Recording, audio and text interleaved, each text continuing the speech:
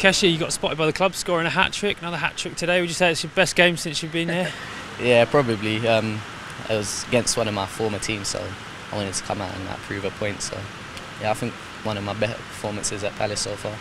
And I chatted to Andreas, he mentioned there's a slight change of formation today. Do you think it really worked overloading the midfield? Yeah, it did. Like we had more joy getting out wide and linking up as a pair, because normally we play with a two holding, and it gave Andreas more time just to get on the ball and play forward passes, which he's very good at. So it did help us get in on the attack quicker. Which of your three finishes were you most pleased with? Probably the third one, getting across the front and just nicking it into the far corner was to me, as Gary always tells me, to get across the front and put it on target and you'll score. So It did initially give you a fourth goal as well, but you didn't get a touch, did you? Nah, I didn't touch it. Defenders put it in, so can't claim that. And how was it out there in the rain today? It looked pretty horrible. Yeah, well, to be fair, I don't really like playing in the rain, but I enjoyed it today. It was good fun.